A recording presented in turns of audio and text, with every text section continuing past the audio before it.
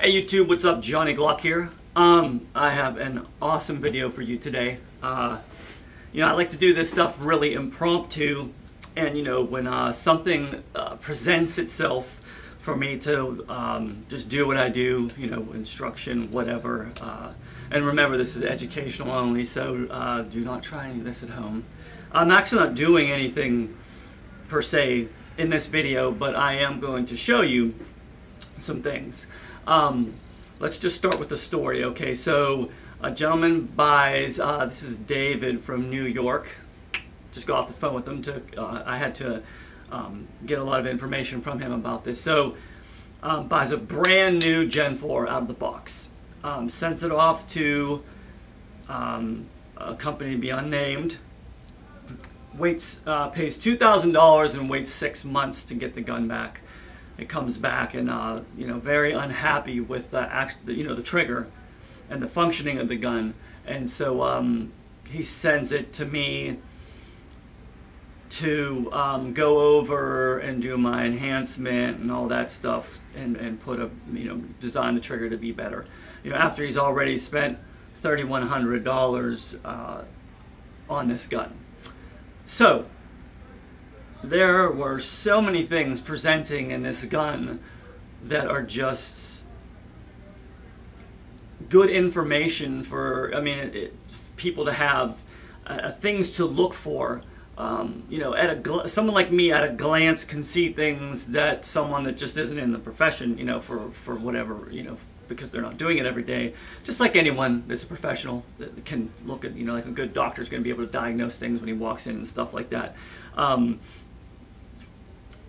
But with this particular build, I'm kind of blown away, because there's definitely things in here that are telltale. Now let's put it this way: if I was, I keep bending down here, I have the camera down. So if I was put on a court, what I'm going to be telling you right now is all from my professional opinion. If I was asked to be like an expert witness on some things, and they said, do you believe this to be true, I would have to say absolutely. In my professional opinion, this is what's going on here. So let's get the camera down to what we're talking about, and I hope you guys are going to enjoy this video, because I know I'm really going to like working on this gun. So going to bring it down.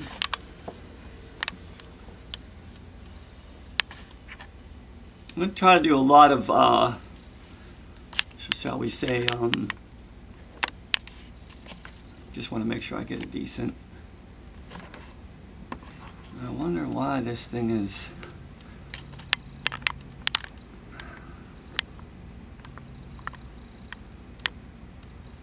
That's bizarre. I'm trying to figure out why I can't get it to...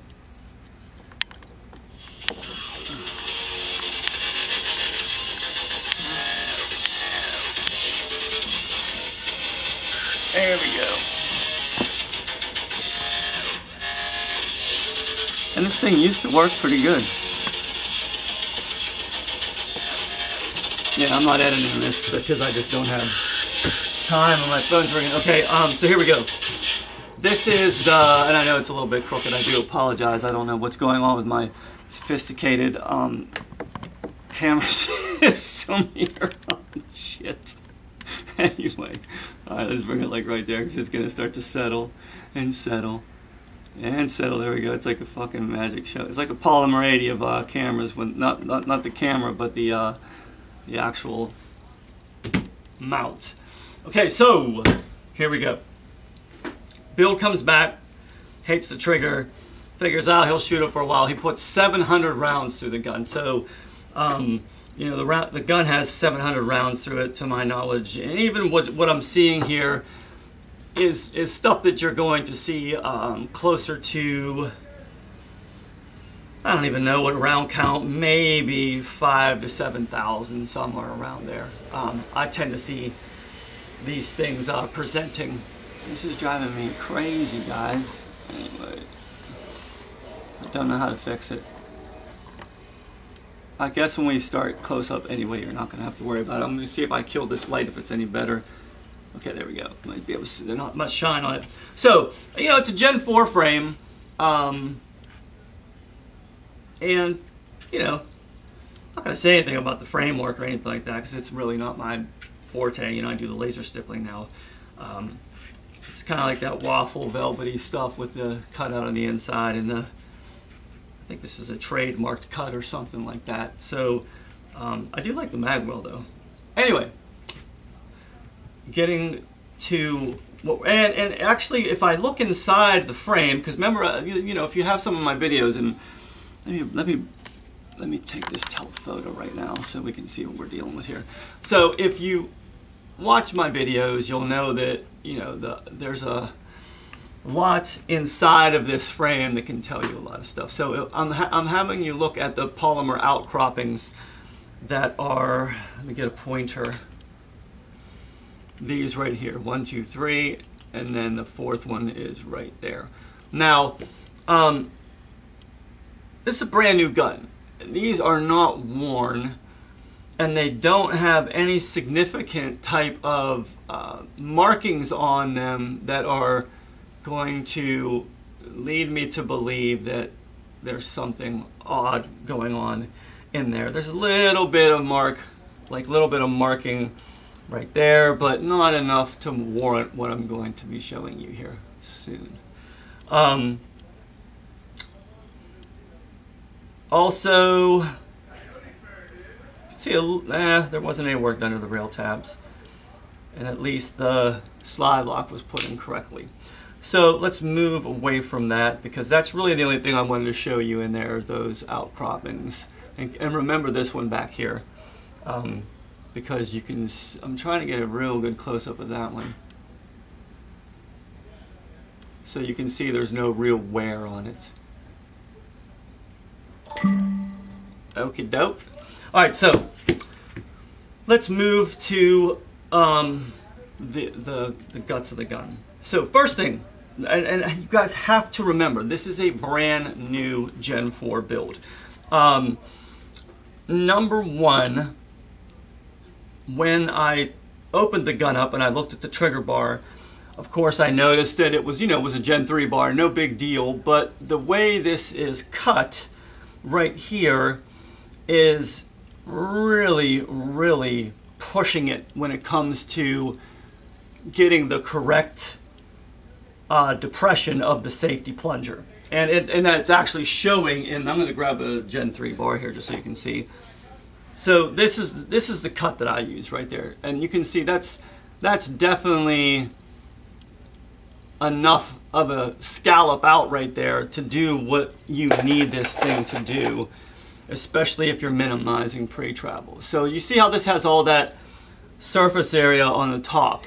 Okay, that's what you need to actually depress the safety plunger. And this build, this bar that I have right here with mine, it's my combat, so it's matched with the flatness of the OEM safety plunger. So these are going to interface perfectly, and I know 100% without a doubt this is going to depress the safety plunger to give the firing pin the proper amount of room, the tolerance that it needs to push through the breech face past the safety firing pin safety plunger safety. Okay, so that's, I'm just showing you this so you see actually how the margins pretty much work, from my opinion.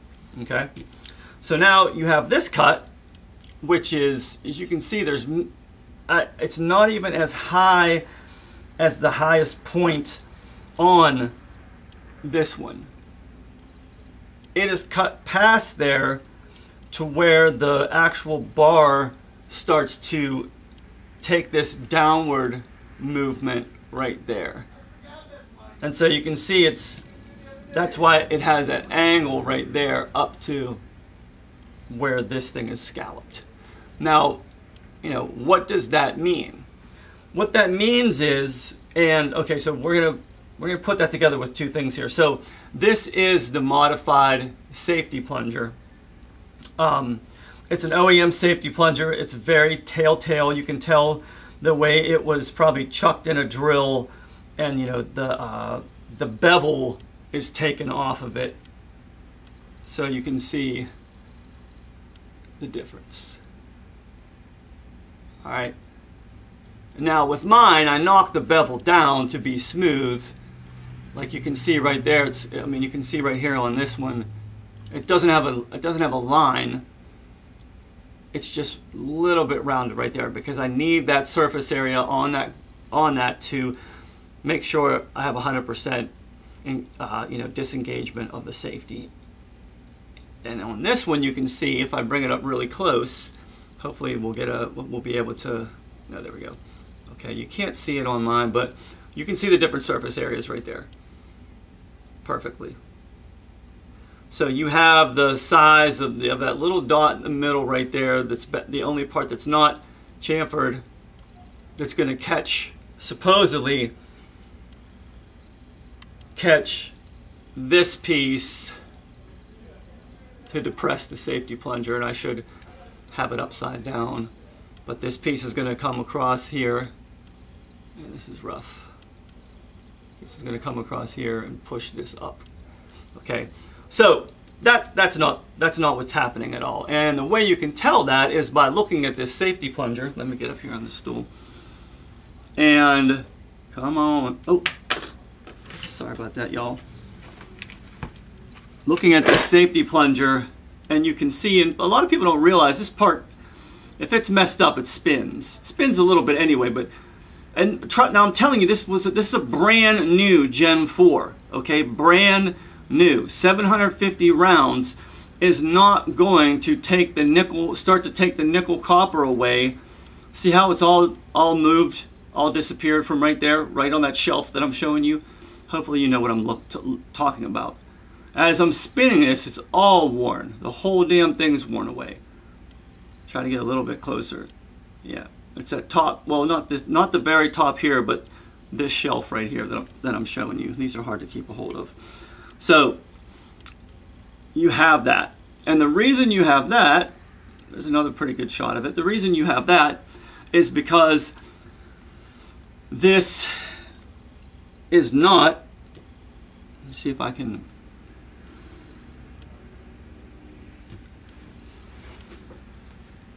This does not have enough depression right here when it comes back like that to push this up and out of the way enough to allow the safety. So the safety sits here, and this is freaking hard. Safety sits here. I need you to see that shelf. So when it gets pushed up, it's allowed to go through it via those two shelves. Okay, so maybe if I show you up here, it'll make more sense. Nah, I can't even get, okay. So when it gets pushed up, it's allowed to pass through there. But what it's doing instead is there's not enough clearance, so this part of the shelf right here, which is the top part, I better get a pointer. This part of the shelf right here, which is the top part, is smacking this and causing it to spin. So it smacks it.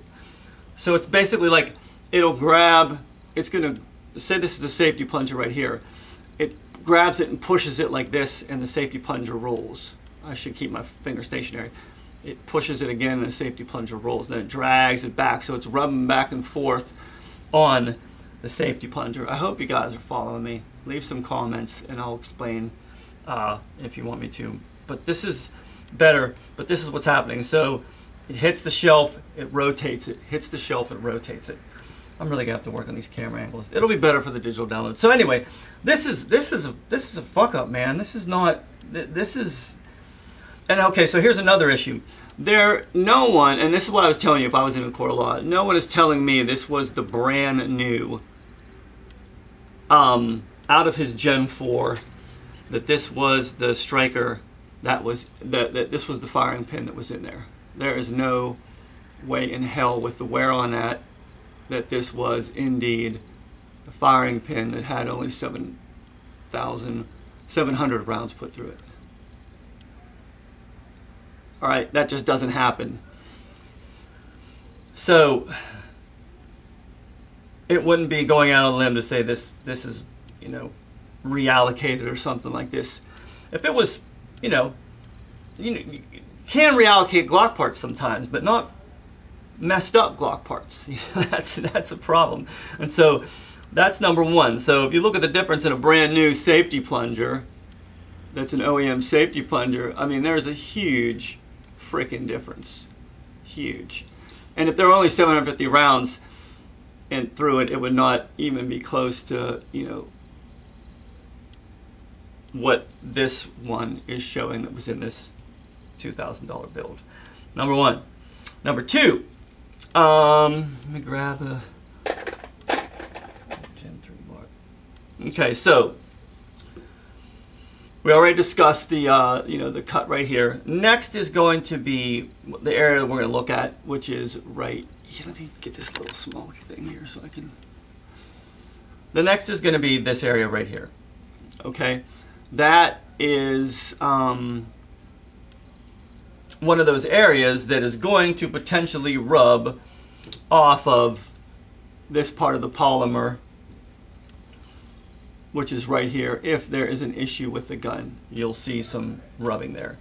Now, it takes a lot of rounds to give you that information. Now, this is the trigger bar that came with the gun, and you can see that right there is not corresponding to what's inside this frame. Okay, so that is a lot of wear. That is, I mean, look at it. It's scuffed, it's scraped, it's worn in a interesting way too. There's like a line cut through it right there, if you can see that. All right, there we go. Sorry about all this glowing. That's number one. Okay, number two. Not bad if I look at the top of it. Let me just grab my rag here and polish the top of this thing off. Typically, if it's a used bar that's been used for quite some time, you'll see, and you can see it here, and I just polished it, really polished it. You can see striker drag on the top of you can see what's called striker drag on the top of the bar right there. So that these marks right here, that line right there, see if I can't get it better. That's probably as best as I'm going to be able to get it.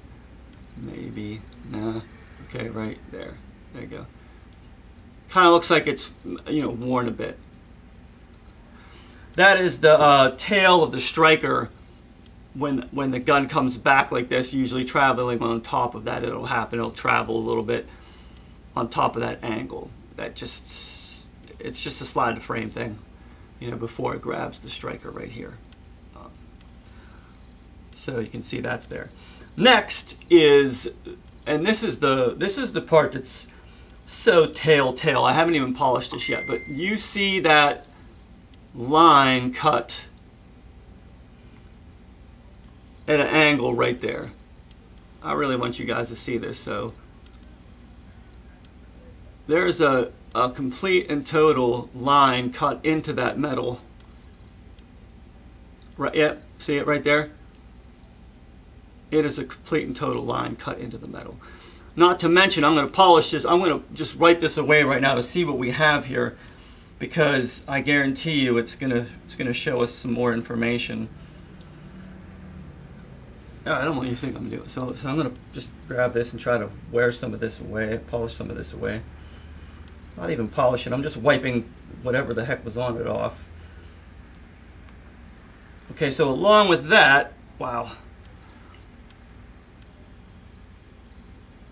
You can see those demarcations and some of the, I mean, if it's even going through the plating in places, right there. This bar is, let's put it this way, this is not a bar that has 750 rounds through it. There is no way in hell. With all these marcations right here, this is definitely not a bar that has 700 to 750 rounds through it. There's no way in hell. Just no way in hell. Okay, so that's another issue. So we have a problem with the safety plunger in two areas. Problem with the safety plunger in two areas. We have a problem with the depression of the safety plunger, causing two things as well. So if you look here at if you also look at the extractor, you can see that mark right there. That's another area because the extractor, you know, captures this. Sometimes if it's not depressed, it's coming back and smacking that as well during cycling, and that also contributes to, you know, marring and problems you see with the safety plunger. So what do we got here? 1, 2, 3, 4, 5, 6 issues going on just here so far. All right, now we won't say 7. We won't say 7 on this because this is consequential to that. I mean, this is consequential to this. So now let's go to the connector. First of all, let me see if I can. It's so loose I might be able to even get it. Yeah, look, see, so fell out. I don't know if I was looking down, so I don't know if I caught that on camera, but if I just go like this, that connector falls out. That is a huge problem. And why is it a huge problem? Because then that gives this connector the ability to move back and forth like so, which means it can grab here and snap. It can grab forward and snap. Well, it's not moving forward too much, but yeah, there you go. Just a little bit there. But back and forth like that is no good. Okay, that's just not what you want. And you know, it's very unrefined. There's been no work done to it. It's just a you know, connector that's been. I'm trying to see if I could turn this other light off too, if I have a switch here. Maybe we'll get a better lighting if I can. Let's see. Nope. Kept the ones on. I want it off. Anyway, so let me get back over here. No, there's no switch there either. God damn it. Anyway, so let me grab a Gen 4 housing and then okay, so here's a Glock stock connector, 5.5 pound connector, which I have to literally push in there. You can see there is no, as I'm moving this back and forth, there is no wobble. It's not going to grab in the back. It's not going to grab in the front. You can see the difference in these two. Look.